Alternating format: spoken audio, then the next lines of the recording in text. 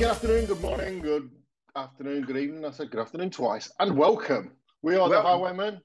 We are indeed the Highwaymen. And why not say welcome twice, good afternoon twice? You know, why? There's not enough afternoons in a day, in my opinion, Jay. Let's have three. Go on, do it. Do it again. Good afternoon, and thrice good afternoon. And today we're going to be talking about ghosts. And I am going to tell you about the time that myself and my wife both saw a ghost. But first, we want to thank our 97 subscribers. With 3 off 100, we can claim our name when we get to 100, guys. So any more likes and subscribes will be much appreciated. So we can claim our name and we can finally be the Highwaymen of YouTube properly. I've honestly got to say from the heart, it's amazing. It really is. I mean, we have a great time together, and we have done for years. And the fact that other people are sort of joining in now and want to be a part of it, it's just absolutely fantastic. So yeah, huge thank you, everybody. Now, also, I've got to mention, this is the first video in October, and if you've seen episode number 22, we decided that we would do a giveaway, and we had a little competition going. And we said, if you liked, subscribed, and in the comments told us whether you wanted a t-shirt or a goodie box of British goodies, then we would do a draw today. So I closed the competition yesterday. Nobody entered, so we're not giving away anything. So I think we've got to wait until we can afford to give away a better prize. You know what I mean? Or maybe people just genuinely aren't interested. In fact, it was the Naked Attraction video, and they were too busy skipping forward to when Judith took all her clothes off. Why wouldn't you? Let's be brutally honest. You can either have a good sniff of a snatch or a curly whirly. I've got to say, the curly whirly. I was going to say, whirly is up there. I think the curly whirly is going to be my go-to there. So yeah. What's your tipple there, Jay? Just got to ask you, what's in the glass there, mate? Just Coke, mate. Coca-Cola. I've been away on holiday for a week, and I have to say, all-inclusive, drink. I'm not drinking anymore forever. Well, probably till Christmas, but maybe till the weekend. Maybe Friday. Yeah, but so I've had. So I'm ginned out, as they say. As I say. So ghosts and ghoulies. So I'm going to start actually with my little story of the time both my wife and I saw a ghost. Or shall we say, shall we believe in ghosts? Do we believe in ghosts? Do we believe in ghosts? 100%. 100%. Okay. So I'm lying in bed, asleep, as you do. Can I just ask, I'm sorry to interrupt, I'm sorry. I'm trying to get the mental picture. Is this in your home? Is it in your own bedroom? Where are you? We're in our last house. We're in our old house. Now, interestingly, Sarah had... we'd been to a funeral about 2 weeks before. We didn't think about this at the time. Of her, I say step brother. It's her dad's fiance. They weren't brought up together or anything, but they technically were step brother and sister, but not particularly close. So we've been to his funeral, and he lived in our village. But that's sort of by the by. So it's the middle of the night, fast asleep. My wife wakes up, shouting, "Jay, Jay, Jay! There's someone in the bedroom. There's someone in the bedroom!" And I wake up, and I see somebody standing at the end of our bed. So I start shouting names, like, the daughter's name, start with Paige, Arissa, Dante, is that you? And I'm going through that. And then also this figure just kind of shrinks into nothing and disappears. So, oh my God. Now, we both saw something. So without a shadow of a doubt, we both saw something. Did I see a ghost or did I not? I don't know. But my wife will often wake in the middle of the night or when we're watching telly and she falls asleep, and she'll suddenly wake up and start looking around the room and go, "There's water coming down the walls. Why is there water coming down the walls?" She does it a lot. Not a lot. She probably does it once or twice a year, Okay. She's done it more than once. A hallucination. Really, it's a waking hallucination. Okay. So my argument is, did she have a waking hallucination? And we didn't think about the funeral at the time. Although he'd been to his funeral, we didn't really think about it until kind of later when we talked about it. And then as she woke me up, did she put the idea in my head fuzzy eyes and all the rest of Yeah, it. You yeah, wake yeah, up yeah, with. yeah. And did I see what I expected to see? Do you understand what I'm saying? There would So, be. Sorry, mate. Carry on. well, you know how vivid dreams are. So, is Yeah, it a case? yeah. Yeah, is it a case of that? As I woke up, she kind of put the idea in my head, and then I'd sort of looked and I'd seen what I was kind of expecting. There would That's my be. rational brain. That's my rational brain. Well, that's it. I mean, there would be a psychological argument for that to be the case. Yes. So I'm quite sure that somebody who's an awful lot more clever than we are would be able to sit there and argue the reason for it is because our brain runs a slight lapse. That's where you get the deja vu thing from sometimes. And one side of your brain is catching up with the other, and you see what you think you are supposed to see. That said, I also don't believe in coincidences. So Yeah. I'm pretty sure that if Sarah saw something and then you saw the thing, and did you then compare? Did you both see the same thing? Well, no, not immediately, because I was just kind of like, well, there's nothing there. There's no one there. Gone through the kids' names, and then Mm. obviously this thing disappeared. And I think, I mean, it's going back quite a few years now, and I was just sort of like, there's no one there. There's no one there. And we just sort of turned around and went back to sleep, as you do, and then sort of thought about it As you later. do. This person in the Hope. bedroom, you just could have been Santa, leaving some Of presents. course. I quickly scrambled downstairs and had a quick look. Yeah. Did if he'd left me a full sack. Um, I wouldn't have been in a rush to get out the bedroom. no.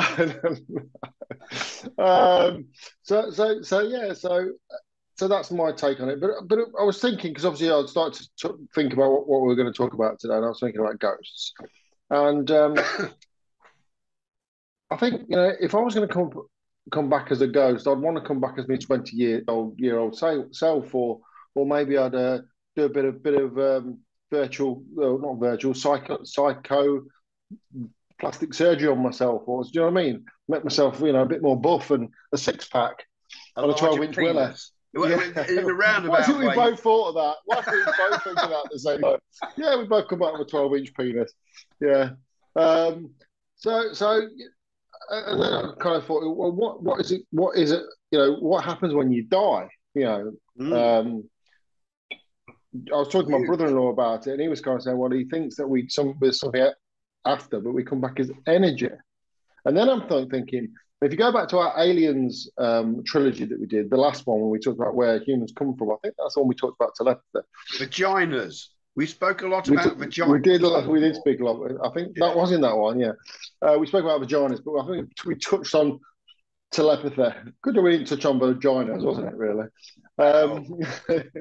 But we touched on telepathy. But again, if you die and there's an element of telepathy within human beings, is it a kind of more of not a visual connection, although we see things? Is it more of a telepathic connection that enables us to see something that actually isn't there?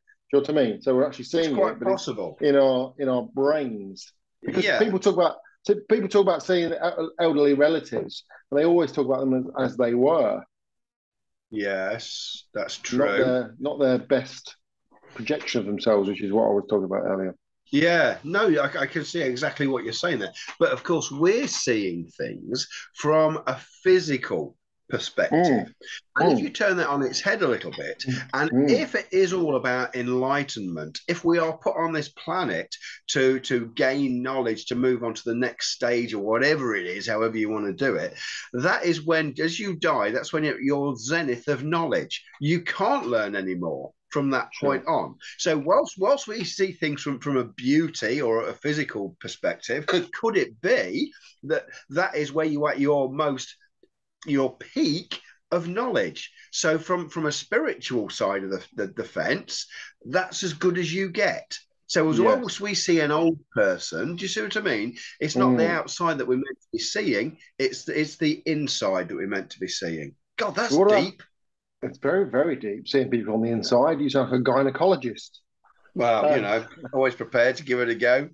But what about people who see, like, say in these old houses, and they see, like, the maid that walks through the walls? Oh yeah, well that used to be an opening, and things like that.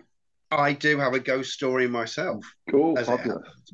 So as well, lived in France for several years, and we were lucky enough to purchase a very old. It was called a Relais de la Poste, which is where once upon a time the horses would be changed, ready to go on to the next section with the mail. You see, so it was like a coaching house in Yeah. France, but purely for where they would come and change the houses. And of course, it was like a coaching inn as well, so that they could go and sleep there the night and all that sort of stuff.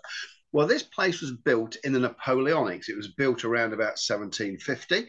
And if you can sort of visualize it, it really was a stone building, and it had a stone turret with Right. a stone spiral staircase, which bizarrely went the wrong way round. Instead of it going that way, it actually went that, and it's because the guy wish it was left-handed. Yes, you told me about this before, I think. Yes.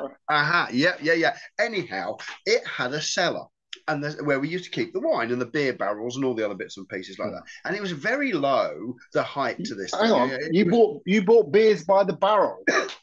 Yeah, well, it was a pub, wasn't it? It was an operating hotel. It was a hotel, okay. but we had the bar that was open to the public. So yeah, it had beers on draft and all that sort of stuff, and the wines were in there and everything else. So I would say the height of the cellar entrance was probably about here if I was standing up, and it was an arch. It wasn't, but it was pointed at the top, if you know what I mean, like a medieval sort of there. And it had two. It was quite wide, and it had two big latch doors that you would go into, and it was the same height all the way through. You couldn't stand up in it, and it was really long. Went on for ages. Anyhow, after a while, it became second nature just before you got there to duck your head, because the amount of times I banged my piggin head, I can't tell you. So it was literally, and you're in and out the cellar a lot. So it was a matter of course, bowing your head.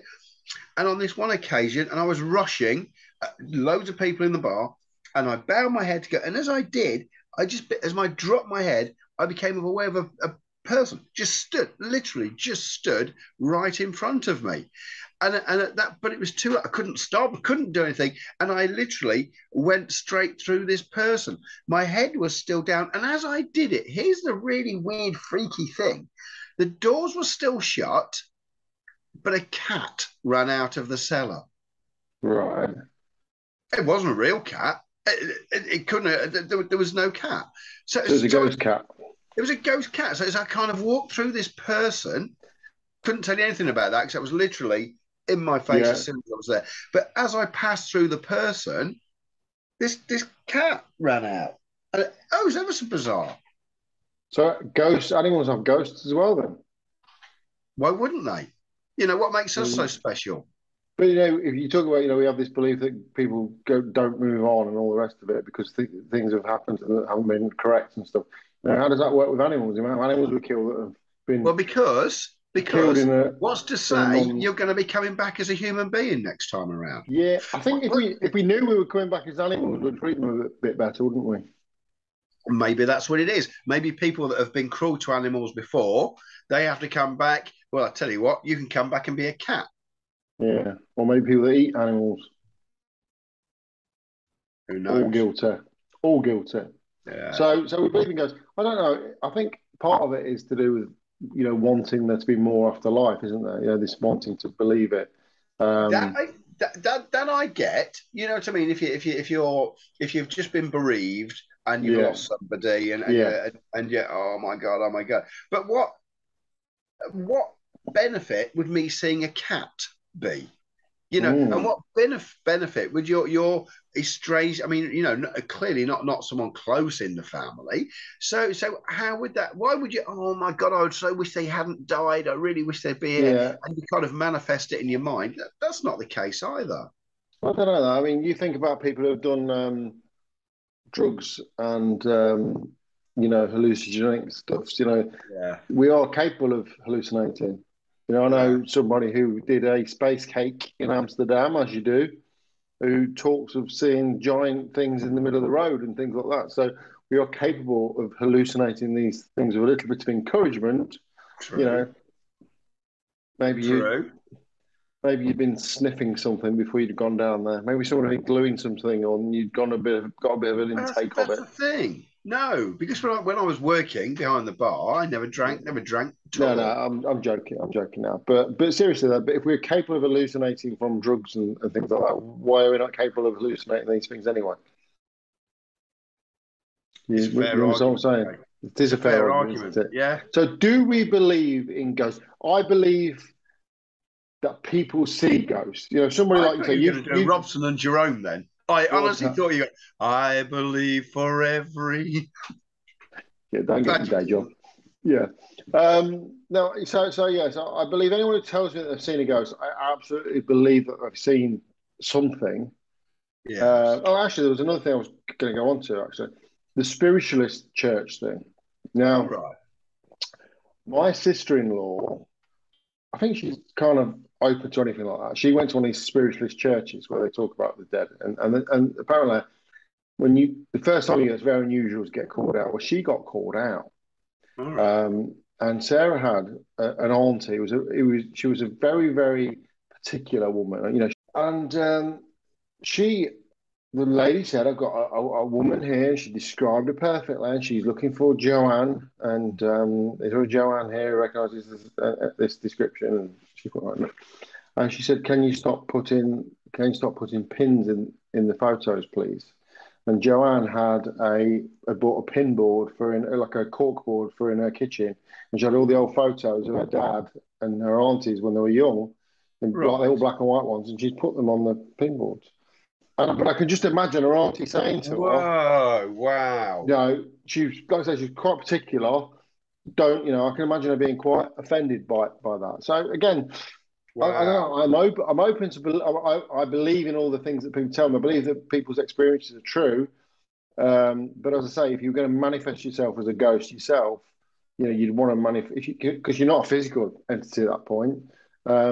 You know, you'd probably manifest a better version of yourself. So I wonder whether some of it's comfort in our heads, or again, if it's just energy. People are just floating in the ether. You know, we've got Wi-Fi and radio waves and stuff. If when you die, you are just literally floating around in the ether, and at some point you can get into people's heads. And if it's not necessarily even showing them, it's just their energy in your brain suddenly gives you the hallucination. Talking about the space cakes and making yourself as I guess that could be logical. If that energy somehow taps into something into your head, whereas then manifests something that you think you visually see that, but in fact you don't. It's more of an hallucination.